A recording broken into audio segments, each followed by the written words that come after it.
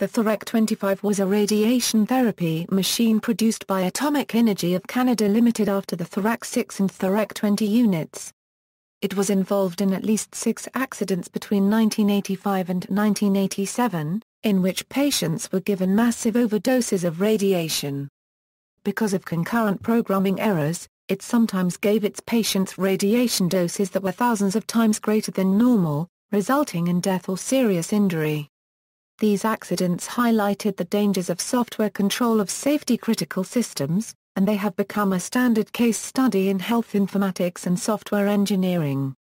Design: the machine offered 2 modes of radiation therapy: direct electron beam therapy, which delivered low doses of high-energy electrons over short periods of time.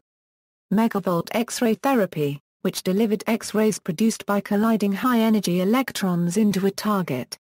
When operating in direct electron beam therapy mode, a low-powered electron beam was emitted directly from the machine, then spread to safe concentration using scanning magnets. When operating in megavolt X-ray mode, the machine was designed to rotate 4 components into the path of the electron beam, a target, which converted the electron beam into X-rays. A flattening filter, which spread the beam out over a larger area. A set of movable blocks, which shaped the X-ray beam. And an X-ray ion chamber, which measured the strength of the beam. Problem description: the accidents occurred when the high-power electron beam was activated instead of the intended low-power beam, and without the beam spread a plate rotated into place. Previous models had hardware interlocks in place to prevent this, but Therac-25 had removed them, depending instead on software interlocks for safety. The software interlock could fail due to a race condition.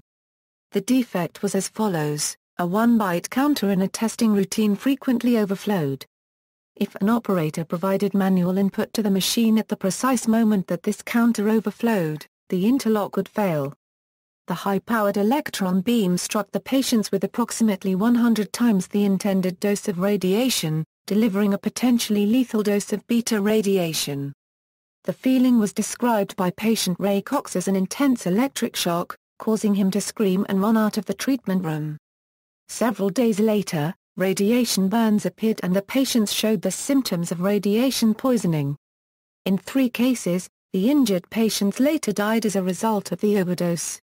Root causes: a commission concluded that the primary reason should be attributed to the bad software design and development practices, and not explicitly to several coding errors that were found. In particular, the software was designed so that it was realistically impossible to test it in a clean automated way. Researchers who investigated the accidents found several contributing causes. These included the following institutional causes: AECL did not have the software code independently reviewed. AECL did not consider the design of the software during its assessment of how the machine might produce the desired results and what failure modes existed.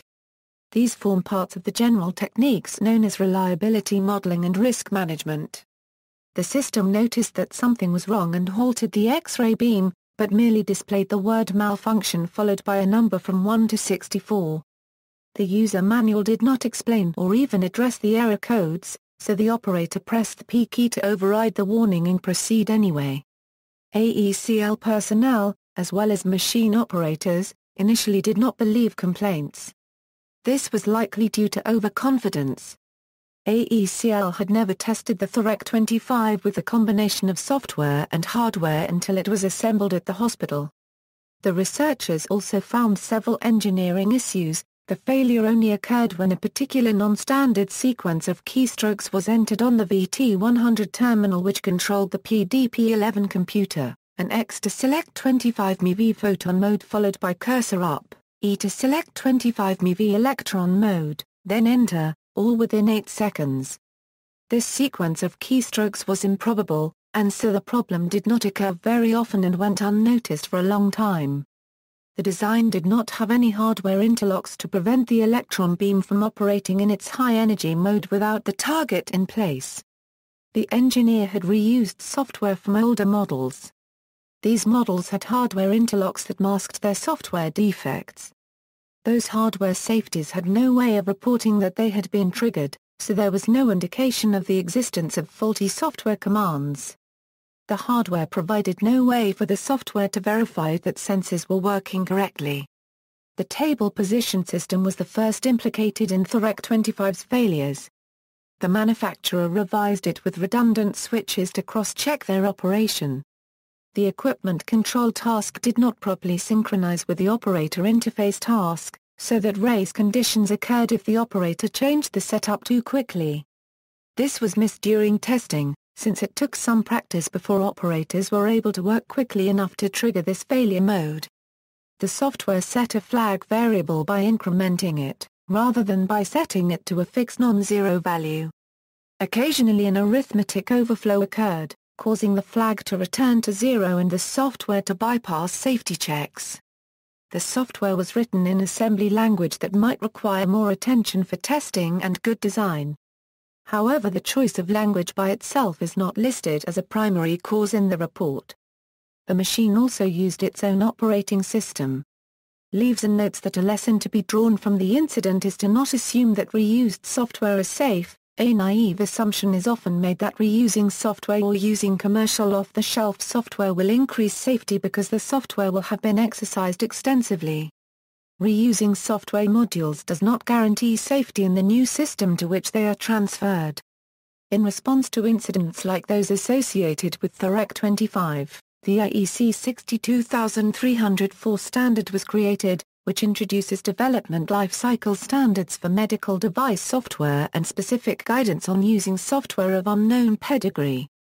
See also, IEC 62304, Ionizing radiation, list of civilian radiation accidents, nuclear and radiation accidents, radiation protection, software bug. Notes. Additional reading, Gallagher, Troy. Therac-25 Computerized Radiation Therapy.